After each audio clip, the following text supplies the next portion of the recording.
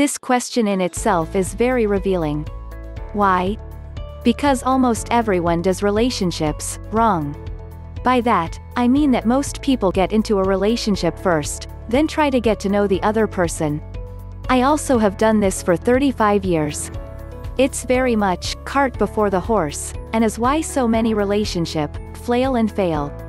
If we all took a chill pill, slowed down, stopped chasing love and just had lots of friends, this type of question would be moot.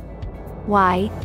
Because if we made lots of good, deep friendships, the one that blossomed into love would already have all the underpinning friendship in place, and we would know the other person really well already.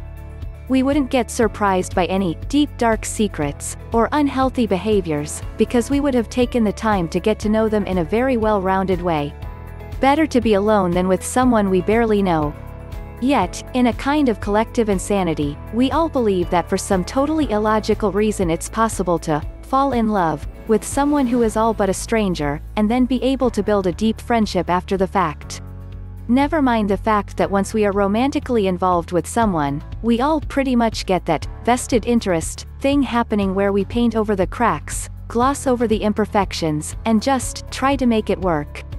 Because we'll never find anyone else, right? Wrong. There is no such thing as the only one for me. That's a satanic lie of the first order. I often despair of the human race. We are so much like a bunch of children who just want to eat cake and ice cream, never seeming to want to take our time to do things properly.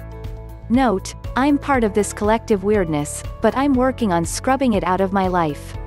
I hope many others reading this and my other posts will have a Rima moment where they get how important it is to not be hell-bent on romance, even worse, without the proper solid foundation of deep friendship already in place.